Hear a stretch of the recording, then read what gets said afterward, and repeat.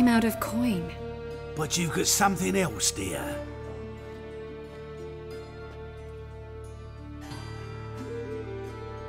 Give us the necklace and get out of here.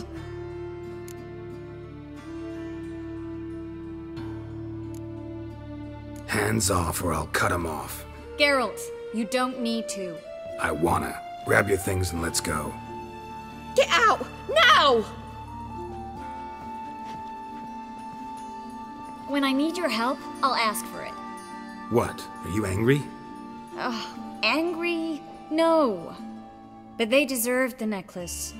They risked a lot just by sheltering me. They took a risk, sure, for a hefty fee.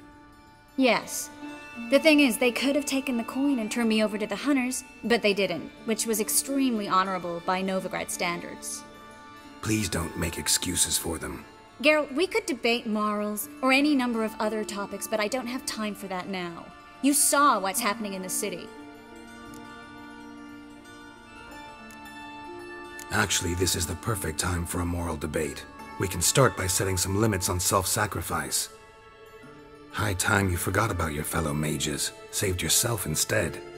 Would you abandon Vesemir? Eskel? Lambert? Leave them behind just to save your own skin? I understand you're worried about me, but I can't just pack up and leave them all.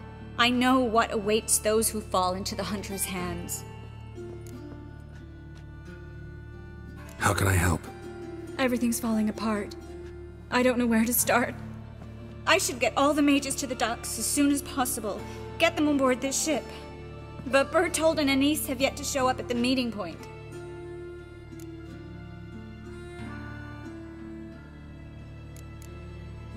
Triss, I can't do this. Can't help. Ciri's in danger. I'm sorry. So am I.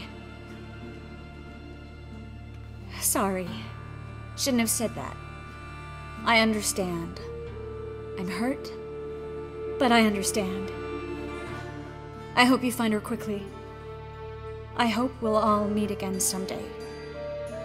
We will. And if you change your mind, you'll find me at the Kingfisher. At least for a little while longer.